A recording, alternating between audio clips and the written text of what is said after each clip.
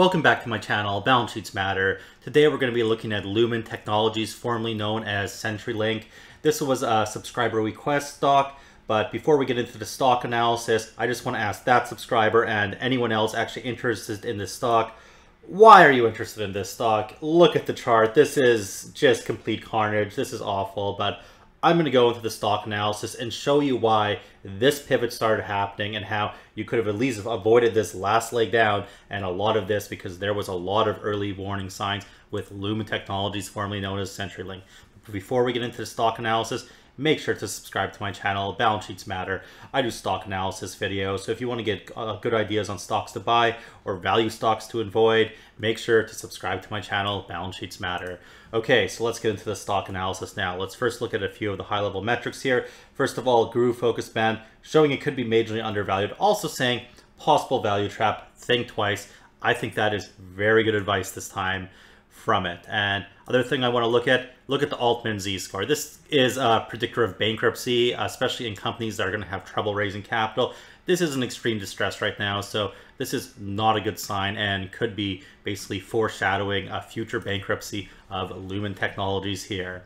And as you can see, basically the revenue growth trend is not up anymore. It's been going down. EBITDA is going down. Everything's just going down. It's not going very good. But I want to pop up a little further than a 15-year analysis. Let's get into a 20-year, and we're going to look at some of the financials. First of all, for a company like this, return on invested capital, and weighted average cost of capital, very important to look at. As you can see, the return on invested capital usually was at best at their weighted average cost of capital, many times below, meaning when they're investing and taking debt, they could be destroying value, which I think has been happening a lot along the way, as we'll see in the financials as we go down. So this was one big warning sign that this is not a company that should be taking on debt or diluting shares to basically try to grow the company, because when they do that, they're spending more money than they're actually making, which I think is something which happened with them. So basically, we look at the long-term revenue trend. They did do some acquisitions. Basically, from 2010 to 2011, they did a big acquisition. I forget, I think it was Quest or something. I would have to look at that, but you can see also they took on a lot of debt when they did that. And this is kind of was the death of the company, I would say. This is when all the problems started, since basically the revenue peaked in 2012 at just over $18 billion and slowly started declining since then. 2017 and 2018, they did another acquisition, which was, I think, Lumen, and then CenturyLink switched its name to Lumen in 2020. But you can see even after that, the revenue continues to decline. This is telling us, when we're seeing this decline in revenue, that there's a fundamental deterioration in the business. You do not want to get into companies that are deteriorating in revenue. When you have deteriorating revenue, and also you can see the gross margin from this period too, after 2013 basically, starts going down as well. And while I've gone over both value traps and how a lot of them you'll just see maybe the gross margin declining but revenue increasing, you already had the double whammy here of the gross margins going down, the revenue is going down. You know there's big problems happening. And then basically the reason why the revenue is so much down is because in the last year they sold off a big chunk of, I think it was emerging markets or other section of their business. But even then, the gross margin is still down, revenues still trending down. This is just not good overall. So basically, gross margin was a big warning sign. And you can see basically when I was talking 2013, 2014, when you start seeing these problems happen with the chart here and the stock starts going down, well, the reason why that's happening is the market, at least the smart money, is seeing this fundamental deterioration. They're seeing this revenue go down and they're seeing the gross margin go down at the same time, and they know that spells trouble. And then you're also seeing the exact same thing with the operating margin. Basically, after this acquisition, operating margin starts going down, it starts getting lower and lower and not looking good, and interest expense is going up and up and up, and where it's just not at a good point right now. It's kind of at that point where, because you're declining revenue, declining gross margin as well, this may be unrecoverable, because right now, basically the last 12 months since they've sold off like a portion of the business there's 2.1 billion in basically operating income and 1.2 billion in interest expense, which is a really bad ratio. But let's just look at the last quarter here. And again, it's completely terrible. Basically, you had 467 million and 385 million, and their net interest expense there is close to $300 million. Almost all the money they're making on operating income is just going to pay off interest. That's a terrible spot to be in for a company. And basically this other operating expense here, this is them writing off goodwill from obviously bad acquisitions, since they have to write it down to the fair value, which for a lot of it is probably nothing right now, which is why they're writing off so much. And you can see net income back here. It was like, okay, they started making some big losses. Again, a lot of this is not real cash going out, but it's just writing off these bad acquisitions. Still not good because of, it has destroyed shareholder value. And the shares outstanding has been going up too. So even in these early days, there really wasn't anything good. When they're doing these other acquisitions and they're trying to grow, they bought back a little shares like here and there or whatever, but they're just doing these huge share issuances, diluting the shareholder while the revenue is going down, while the gross margin's going down. So even these years in like before, from 2014 to 2018, there was a lot of problems you could see that were going on in the company that would tell you to stay away. And this is what the stock chart was telling you too. There wasn't anything going good. It starts declining. It just keeps going down, and it's going to go down a lot more, possibly go bankrupt. It, seems pretty probable at this point, as we'll continue on. So what are they sitting at right now in their current assets on their balance sheet?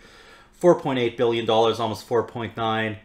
Current liabilities, just under $4 billion. Well, it doesn't look like they're going to go bankrupt in this year according to the current ratio, although, still could happen. Usually Altman Z-score, which I was referring to earlier, that's usually about a 2-year predictor or so. And then we have total assets of $36 billion. But look at this, basically almost $10 billion of that is intangible assets. And intangible assets basically can be good when your company's growing, as you can kind of use them as, in a way, collateral, like, showing on your balance sheet. You have equity there to take on debt. But when a company is declining like this, and you can see the intangible assets have been going down along with the goodwill, they may already be worthless. There may actually not be any value here. So I would not add in any of these intangible assets, because it looks about $6 billion of that is some type of intangibles they have. $3.8 billion is goodwill. At this point, with where the company is, I would consider that all worthless. So I would say their total assets are really more sitting around $26 billion. And even that's going to be questionable too, depending how they've been depreciating everything. And then we basically see, total current liabilities, $33 billion. So I think in the real world here, they have quite a bit of negative equity. It says stockholder equity of $2.2 billion here. Again, I'm taking out all the intangibles, so it's closer to something where negative $7 to $8 billion, in my opinion, at least. So look at the cash flow statement here.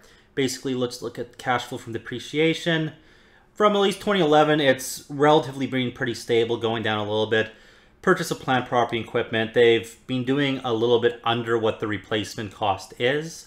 So that does speak to that there's like not this excess real equity on their balance sheet, because if that were happening, or at least for the real tangible assets, basically, they would be purchasing a lot more than they were depreciating. Here, they're actually depreciating more. So there may be a little bit of actual value on the assets in the balance sheet, but remember, it's already at negative $10 billion or negative $8 billion, as I was saying before. So even if there is a little bit extra there, it's probably not going to be enough to make up for that negative equity. So it's pretty irrelevant anyways. You can see the acquisition here, sale of the business there. It's not really that important anymore, as we already went over it. And, repurchase of stock. I don't know why in 2021 they would repurchase any stock. You see they did some little spotty repurchases before. There's some issuance of stock before. Issuance of debt, payments of debt, net issuance of debt typically is negative here. So they're typically just they're paying off some more debt, but they're trying to, at least. They were getting down that debt a little bit after their big acquisitions, which is good. But the one good thing I'll say is, for all the problems they've had, at least they were paying out a dividend. And this is why I prefer more companies actually pay out a dividend, because when things do go wrong, at least they haven't wasted all this money repurchasing stock, buying back shares up here. At least they're actually going and putting that cash in your hands. So if your investment does fail, you could actually get a good chunk of your initial investment back through the dividends. So at least they were doing that. That's like the one good thing I can say they were doing the whole time, since companies like Bed Bath & Beyond, they went the opposite route, repurchased all the stock, and basically any investors in that lost it all, versus if they actually had paid out dividends, it would have been a lot of that capital return to shareholders. And you can see now that basically their free cash flow is going negative. So let's look at the interactive chart here to basically get see what the estimates are and some other things. And you can see revenue with estimate right now. Again, the revenue is continuing to decline, which says this business model is in decline.